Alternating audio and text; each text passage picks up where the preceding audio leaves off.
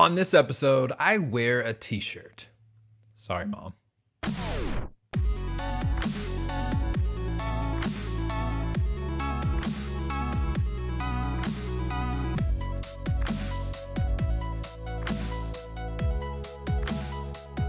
Hey everybody, and welcome to Finish Friday, the show that helps more creative people change more lives. I'm your host, Todd B from Tennessee, and I created this show because on a scale of 1 to not revealing the title of your book just yet, creating things is hard, and finishing those things is often even harder. You guys, I gotta tell you, I'm pumped. I am pumped about the book. It comes out November 9th, and I can't quite tell you the title yet. Oh, I could. I'm not going to. I'm not going to tell you the title just yet. I know you're going to love the book. I'm amped about everything about it, and I'm excited to get it out the door. It's been a long time coming. That's literally the only thing that's been happening in my life this week. The wife is in Ireland, and so it's just been me and the book and going crazy and the dog running around sometimes. So that's pretty much it for that. So let's get into today's topic.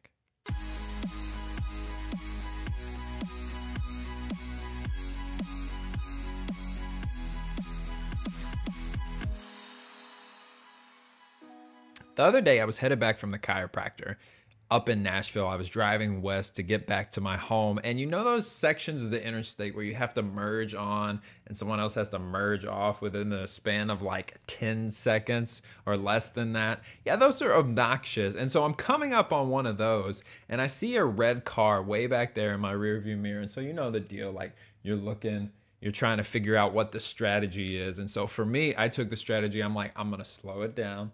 I'm going to back it up and I'm just going to slide right in behind this girl. And I keep trying to slow down and she just never gets up to my speed. But like my body can't change its mind apparently because my brain has already decided I'm going to slow down. And I'm sitting here looking at this car and I'm thinking, why is she so timid? Why is she so slow? And the car pulls up beside me and I see a massive dent in the side of this car. Like the whole passenger side is crumpled in. And I'm looking at that and I'm thinking, man, you know what? I might be a little bit timid too. And I got to thinking about that and how that happens in our own selves and in our art. Because what happens is when we get smashed like that, when we get hit, it's a very real reaction. And so the next time that we have the opportunity to put ourselves out there or to figure out where we might fit in the artistic world, we're going to shy away from that a little bit. And so I got a couple things for you that I want to talk about today. The first is to identify that fear, right? So like look back and figure out where it not went wrong, but where the impact was. Back in the day when I was in choir, there was a point where I did not get accepted for this particular audition. And that sat with me for a really long time. But the second part of this model is you got to keep going anyways. Because the thing about art is that it can't be bad. What you're doing cannot be bad. Well, it maybe can be a little bad, but in reality, it just hasn't gotten in front of the right audience yet. So I want you to keep that in mind. I know everybody who's been in this game long enough has a little bit of a sting, has a little bit of a fear, and that's a real thing, but we need to identify that fear and then we need to move on past it. So this week, I want to encourage you. I know you're going to feel pain. I know that still hurts really bad. And then I need you to get up and I need you to make art anyways.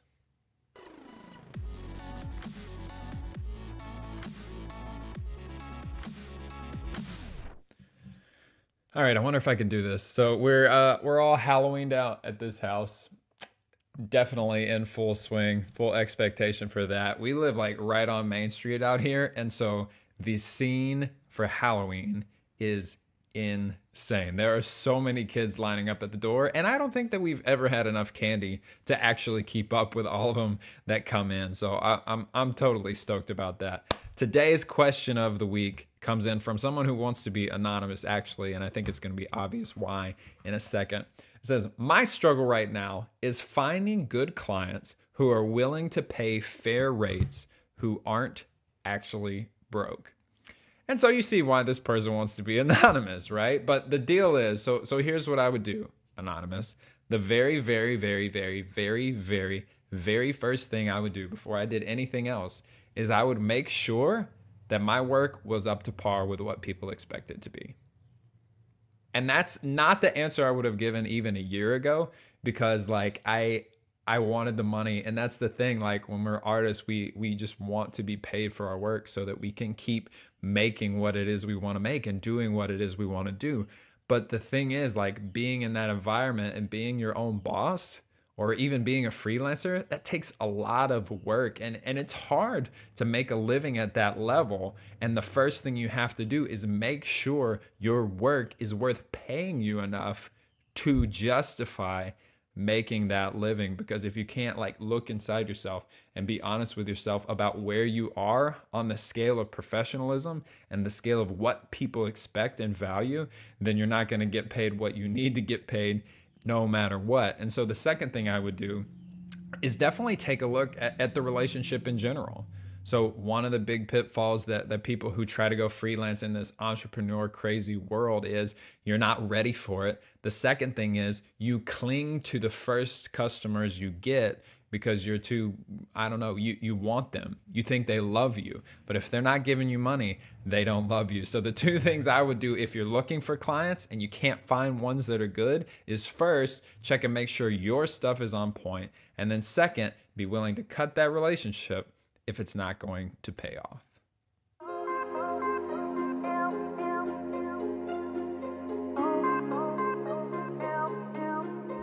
I'm so excited for this week's Artist Spotlight, which goes on Saul LeWitt. This guy is a huge deal in the artist world. He's said to be the father of minimalism and things like that, but I'm not going to show you any of his art today.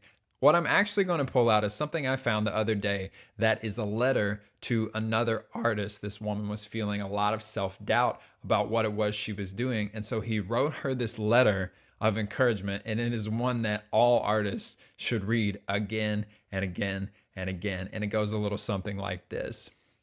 I go through a similar process every so often. I have an agonizing reappraisal of my work and change everything as much as possible and hate everything that I've ever done. I try to do something entirely different and better. And maybe that kind of process is necessary to me, pushing me on and on. Maybe you need your agony to accomplish what you do. That piece was such just a relief to me, to be honest, because like there are times, even though I've been writing for 3 years now on the internet and longer than that in my own life, it's like you get to points where you just feel like everything you do is garbage. And it is, it's exactly that word that we just used. It's agony. It's agony to try and make stuff as well as the stuff that's in your mind. And so if you're going through that this week, I just want to encourage you and remind you that you are not alone. It's not the end of the world if you feel agony over what it is you do. As a matter of fact, it's probably a prerequisite for what you do as an artist. So keep moving forward, keep pushing, and make better art in spite of the agony. That's it for this week. Thank you so much for watching episode 38. We've come a long way. And in every question, I ask the audience something. And this week, it's going to be, what are you reading right now? Pop your answer down in the comments below. I always love book recommendations, and I can't wait to see what you guys are poring over these days. Thanks so much for watching. Again, I'm Todd B from Tennessee, and I will talk with you next week.